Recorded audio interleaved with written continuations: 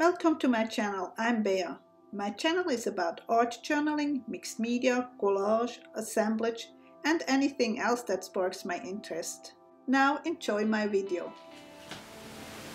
Hey all, welcome back to another project for our altered book about insects or entomology. As you can see here, I have made a sketch.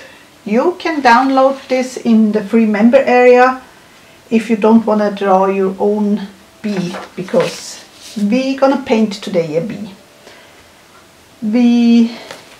I did start by gluing two pages together. Those are double pages, so that's where we're gonna work. We're gonna use tissue paper again, either a bought one or you make your own with tissue paper. I'm gonna protect here a little bit. We're gonna start with a layer of gesso before we add the tissue paper. I'm gonna use a wet wipe because I don't want it complete coverage, because we're gonna add the tissue paper and then we're gonna go over again. So that should do the trick. So. And as usual, I'm gonna have a lot of parts speed up.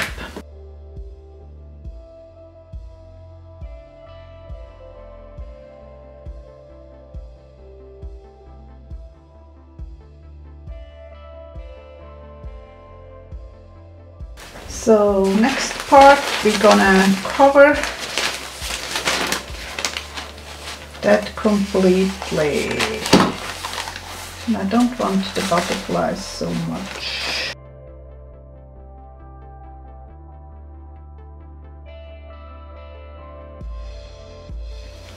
Now to attach that, I'm gonna use the Liquidex medium.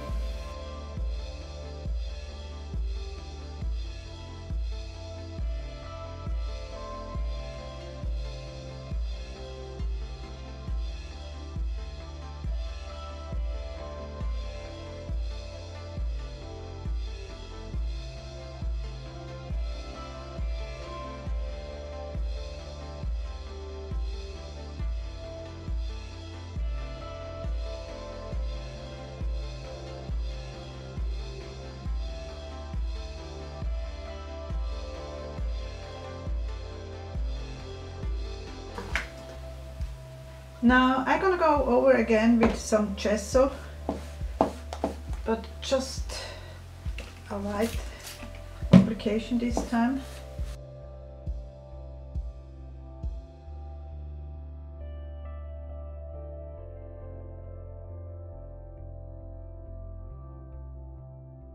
My next step is adding some stencil work, sort of a honeycomb pattern, and I have this found object here. It's a piece from the tiles we had. The small tiles were all glued here, and we just removed some tiles and I kept this, and it used to be paper, now it is all plasticky. So that's what I'm gonna use. But if you don't have something like that, there are store-bought honeycomb patterns out there, so you can buy any stencil, or maybe you have already a stencil, who knows. So what I want to do, I want a strip of, as I said, like a honeycomb pattern, and I'm gonna use gold paint, rather thick, not exactly heavy body, but a rather thick paint. So this is a gold iridescent. It is from Pibia, but there are many gold colors out there. And of course I'm gonna use a sponge. I cut them back until I only have a really small piece left, but I still use it. So I dab into the paint and dab it a little bit off. Maybe I should go over here a little bit. And now I try to make a really neat pattern this time, and I'm gonna use the whole stencil. Sometimes I only use part of stencils, but I want sort of a long strip here.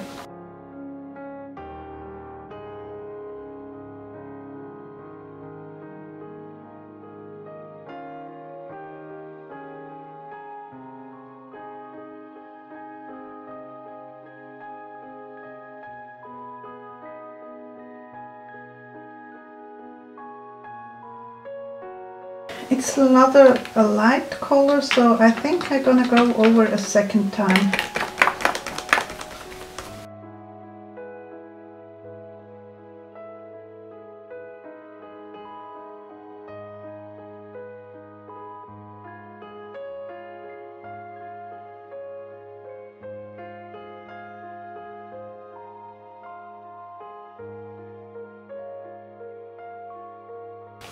So what we need next is our pattern for a bee, and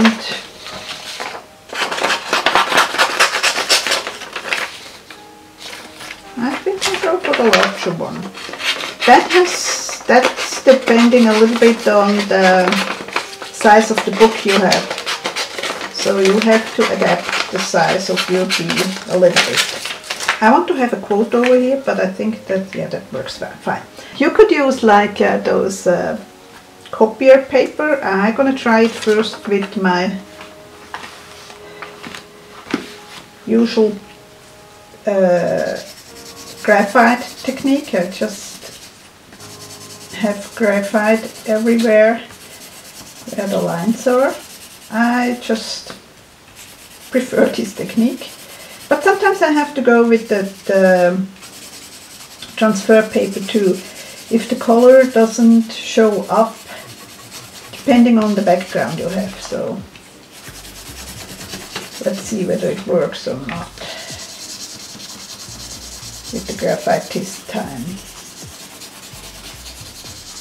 And I have like a 3B or a 2B, just to make sure that it transfers.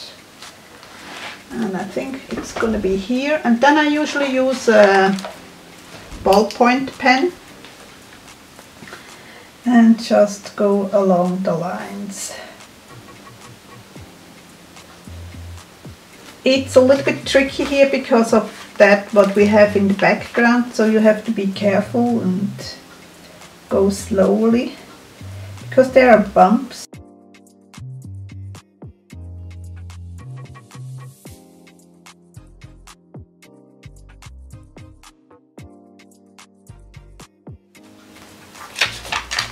Okay, now I'm gonna use the Posca 0.7mm pen with black. It's an acrylic based pen. So, and I know you probably can't see it, but I can see it. Yeah, you sort of get the idea here.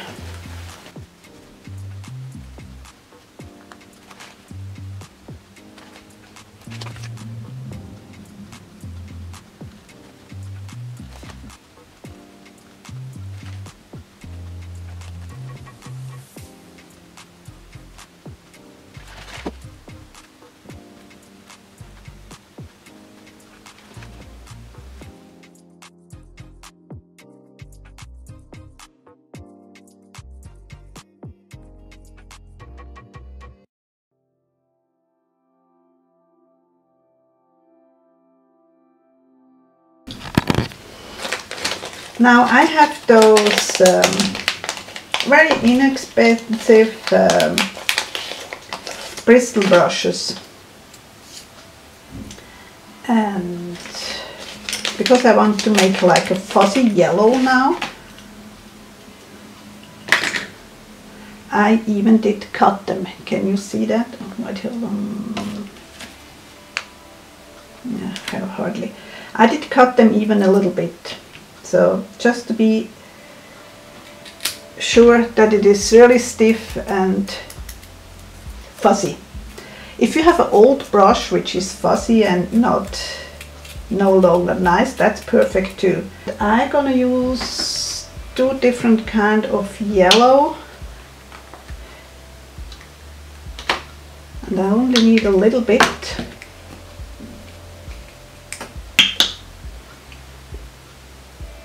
That's way too much.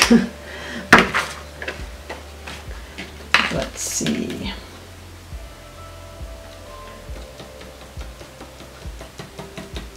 Yeah, that's what I want. Maybe I even get some white with it. Here.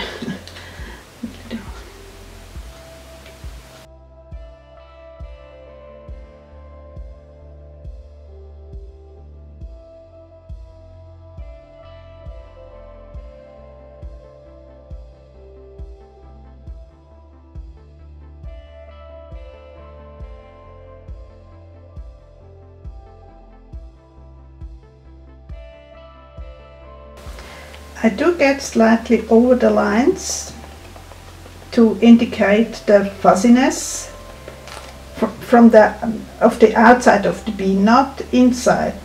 But if you hit it, it's not a problem. We're gonna go over with black anyway. But like here, and I think I even gonna add just a tiny bit of brown. It's gonna be several layers.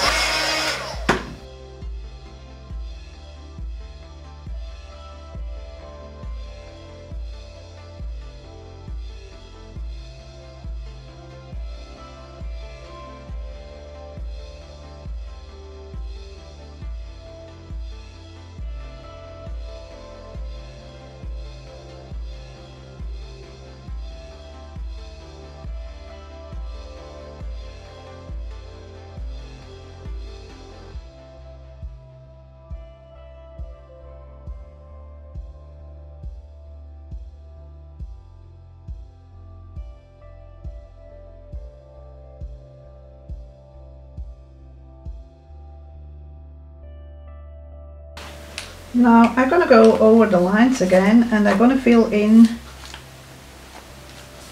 like the legs. I do just with the pen, so much easier. And just redefine the segments of bees. There are many different types of bees out there, and as I said already, I think I said, I'm not sure, it's not an accurate scientific bee. It's just a symbol for bees.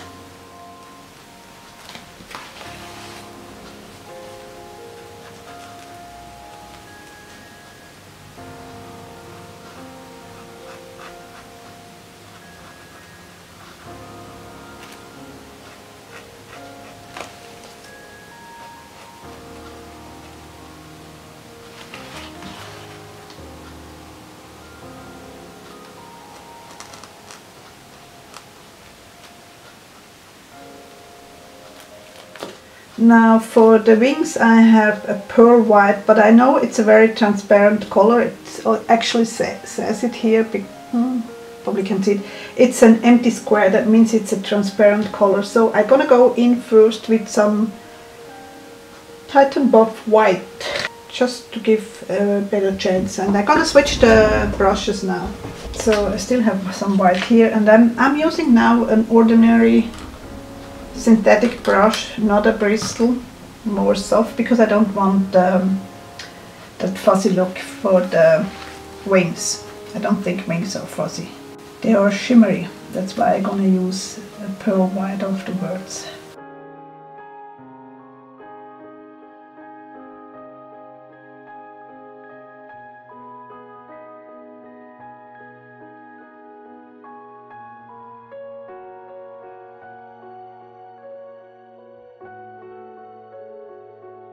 I'm gonna go in with some pearl white. It's probably hard to see on camera, but it just gives a nice shimmer.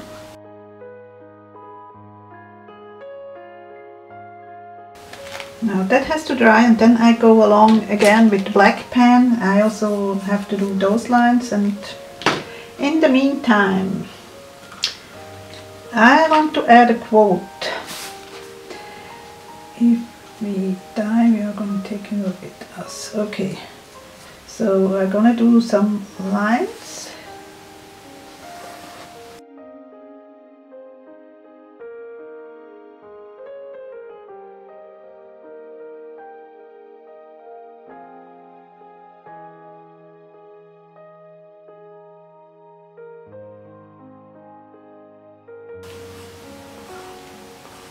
Okay, I'm running out of space, that's why I did it with pencil first. Die. Okay.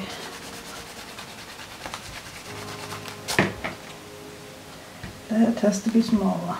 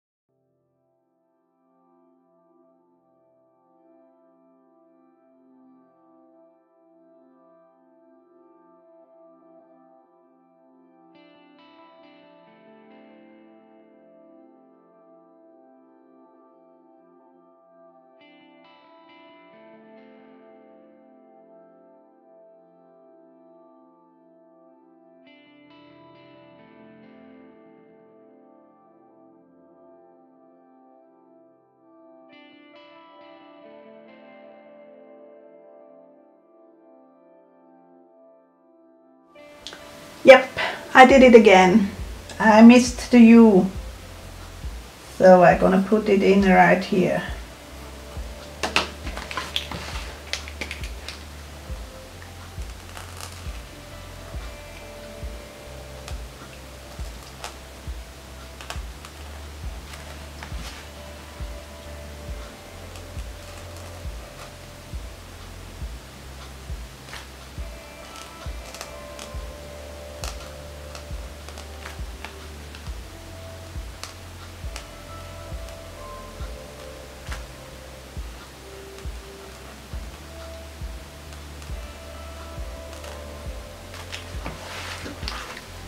So here we are.